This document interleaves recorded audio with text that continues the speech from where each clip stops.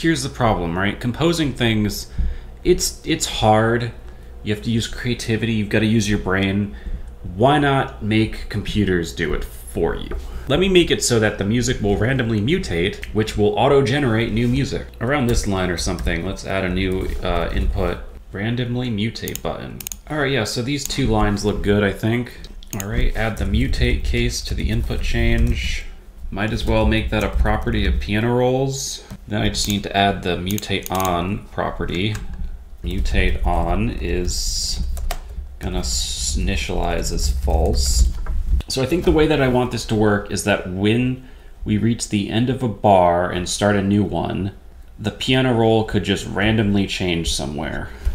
So how do we know if we're at the end of a bar? Well, I think that's in the roll updater. We check the bar counter. I guess it would be here, right? We just do a check if the div index is equal to the number of divisions, -1. Now it could just change the internal data, but the problem with that is that it's not going to actually update the screen. So why not just literally call the function that I call here, right? Why not just call select piano square? All right, you know what? Can I just like functionize these two parts? I think just taking this out might make this easier. So just these 3 lines, I'm gonna put them in a function called empty to filled. Instead of setting bounds internally, why not have the bounds be what you see on the screen and then it selects a cell randomly? So yeah, let's just select a random row, multiply that by p-table, and to get the index, I'm gonna floor that. That's a random row. And then a random column would be, again, we floor a randomly selected cell, except for the fact that we only want to go up to 16 and there's 17 there, -1 from the length when multiplying it, then add it back. So now I have a random row and a random column. All right, there's a random cell. We need to give it the rand row and the rand call. Oh, there it goes.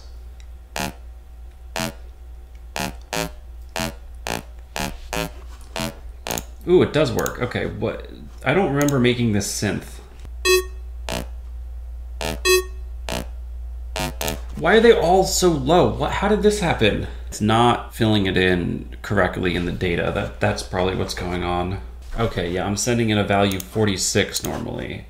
So I'm adding the offset before putting it in, and I didn't do that down here. So new variable O for offset, and then I can just add that to each of these. Ooh, I hear it now.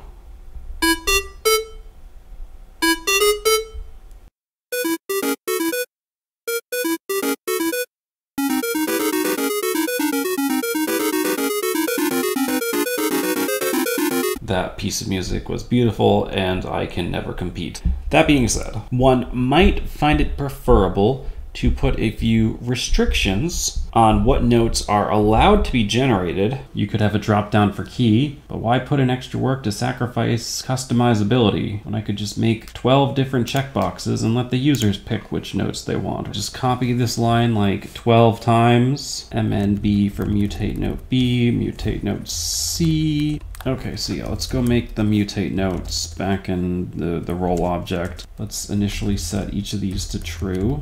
Don't forget to say this dot. This doesn't actually do anything yet other than just like let you change the values, and then like duplicate that like 4 more times. Those are all our sharps. That like is approximately what a keyboard looks like. Generating random numbers over a range with gaps in it is actually really annoying. I guess my thought here is I want to look at each row that we could potentially pick to drop a note into and check to see if it's valid, and then make an array from those that are valid and then pick a row from that array. Oh my god, this is so complicated. So this is going from the low bound to the high bound, and I guess whatever j is, we modulate it by 12. So I need to know, is this value valid? And if it is, then I can add j to an array. Like the rand range, because I guess it's the range of numbers that we're going to pick, is just an empty array.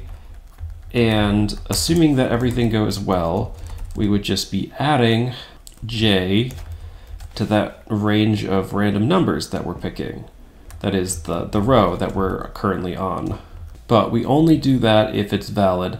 So I guess I'll just throw this into a function called isMutateNoteTrue, and then just give it mod j. And yeah, if it is on, if it is true, then we're going to push our range. So I guess I just have to make this function now.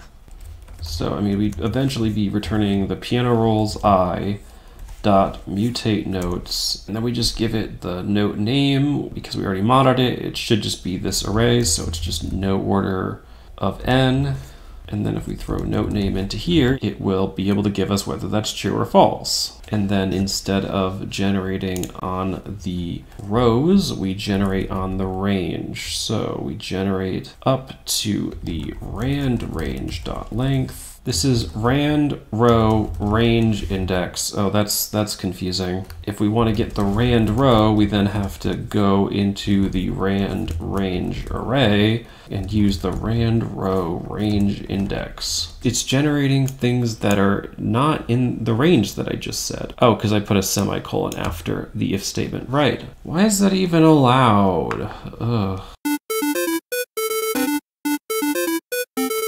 It's not working. It's not doing what I want it to do, but it kind of is, because like it's clearly not hitting some notes now. Why is it setting black notes?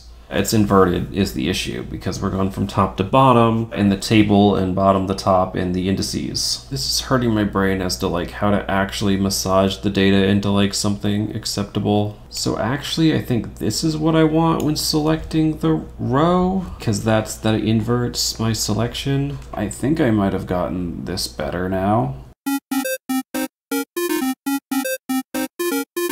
Is that actually accurate? And no, if I click it, it doesn't disappear. The notes that I'm clicking on right now are not actually the notes that I'm putting in on the table. Yeah, it's just wrong. It's probably hitting this one right here. It's putting them in upside down. The display is correct, but the internal representation and what's actually being played is still wrong. I just want to use the rand row because that's the data row. Now, does my thing match the noise that it made? No, it doesn't. Why is it still inverted? Because square empty to fill also sets the data. And I guess the data is being set differently from what I want it to be. What the? So this actually, I think, should just be rand row. Either way, I shouldn't use the inverted, I don't think. I think I should just use rand row. I think this will work. Okay, actually it is functioning now.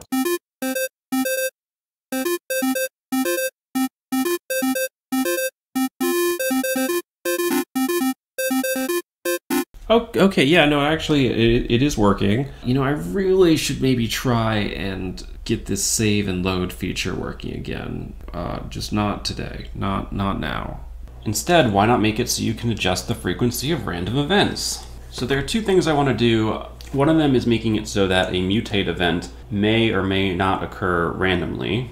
And the other is making it so that you can have more than one mutation per measure. For mutate probability, I guess I'd make it between 0 and 100% chance of something mutating, and then mutations per measure can just be a number. Set the min to 0, the max to 100.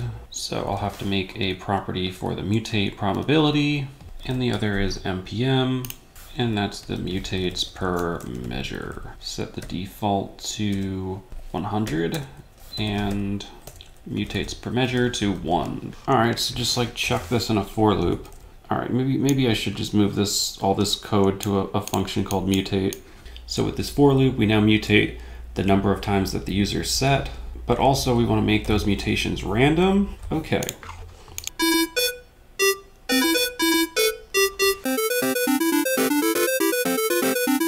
Sounds good to me.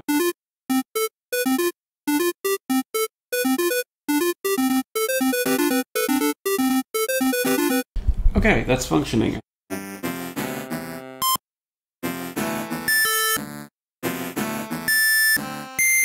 Okay, I hate it already.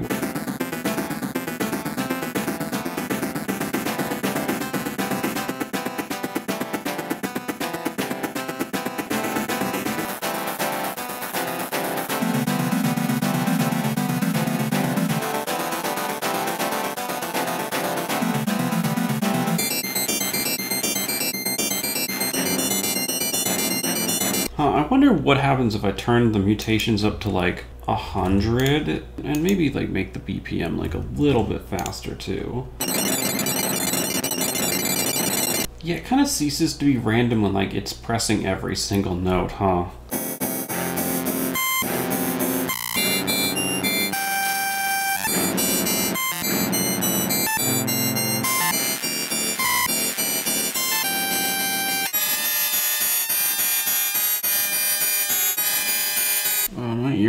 My ears hurt a little bit. Should I do save and load yet? Okay, this is someone's code on Stack Overflow. Let's see if this works. Oh yeah, look at that, file dialog. Alright, thanks Hans. Apparently he's a necromancer. And I already have a load file dialog that I did for 3D, so how did I end up doing that? Okay, there's a specific kind of input for that, I guess. Right, so just copy this load model function from my other code. This one's even simpler than the save txt to file. I don't know why saving is harder than loading, but okay. So save and load buttons are back. My save instrument data is actually pretty simple. So I could just use this function again and then give it the save string, and then that should save it as a JSON. The new stuff is just the sample data and the SAMP start. So then I can just load instrument data with the file contents. Let's save the file. I've got the instrument data file and it's in a JSON file. It can't read the property of cells for restoring the piano square. Well, I guess I've got to fix the load function, but the save function works now at least. It might remember, but it probably won't populate any of the data. Well, if I do select randomly mutate, yeah, it doesn't remember. Alright, so populate them like that. This is in the wrong spot. I need to wait till after I add the actual roll. There. Okay, yeah, it updated. 3.3. Great. And they're all unchecked. Oh my god, F you. What did I do wrong? Okay, mutate notes apparently doesn't exist. Is it in the actual data? Yes, but it's saving a completely empty array. What if I were to call stringify specifically on piano rolls 0.mutate notes? It's freaking blank. Why? JSON array data type cannot have named keys on an array. If you want named properties, use an object, not an array. Fine, I will make a new object. Alright, great, now it's a property. Okay, refresh, load, does it remember? Oh, it does, okay. I got some more. Put the clear button in the proper place? Why? Alright, so let's just make another function in the roll object. Update clear button position, and then just run this code. And that shouldn't have any problems, hopefully. It's not a function. What do you mean it's not a function? Yes, it is. F you. The problem is that I have functions within the roll object. The modified divs here, and the update clear button position. I gotta get rid of these, and then right here do a new function called initialize. Well, now I have a function that will initialize the functions. So after you initially create the roll object, just make sure you initialize those roll functions, and then when loading the instrument data, declare those functions. Yeah, looks like the clear button's in the right place now. This is the code that sets the button to say play. I'll grab that, make it a new function. So when you load the instrument data, down here in the wave element selector, if the samp data ij value length is greater than 0, now it should be able to tell the difference between a recorded sample and an unrecorded one, right? Now the file should be much bigger. Samples are enormous. And now I hit play over here. Ooh, I hear my sample. Great. I think with that, I have everything. So yay, saving and loading is now working again. As a brief side note, I also want to show off this other implementation I did in Java over 5 years ago, which is what initially I was trying to recreate in JavaScript with this series. It definitely lacks a lot of the features that I have this time, and there's no actual user interface. So values are hard-coded in, but I think the randomizer works a little bit better.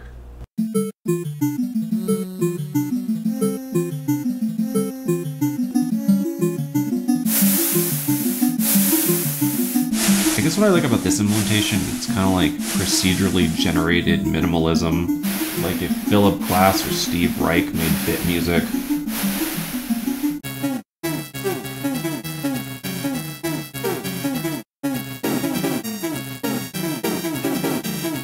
Oh, I just realized what my other program was doing differently. The reason why everything is ending up being crowded here is because I'm putting a note on every single column, essentially. But the Java program was replacing it, so if you had one that was down here, you know, these other ones would drop out. So in the case where we do empty to filled, we have to clear all other cells in that column. Through some kind of math, I think this should work now. This will change it so everything with a given column will disappear. So chords are no longer possible. I want range of j, not j itself. Yeah, because I was getting the index and not the actual index. Wait, what? Whatever. It should work now, I think. It's almost discernible what's happening.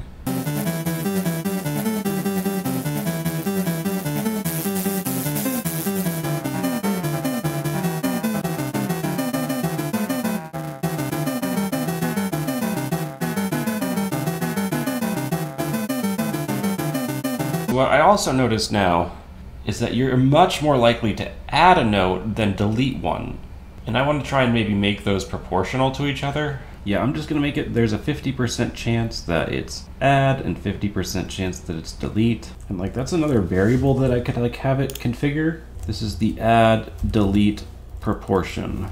If it's 100, it should always add. And if it's 0, it should always delete. So I have the equality operator going the wrong way. If I set this to 0, will it delete all the notes rather than adding them? Let's find out. A little bit too fast. Oh, add delete proportion is not defined. It's piano rolls instrument index dot add delete proportion.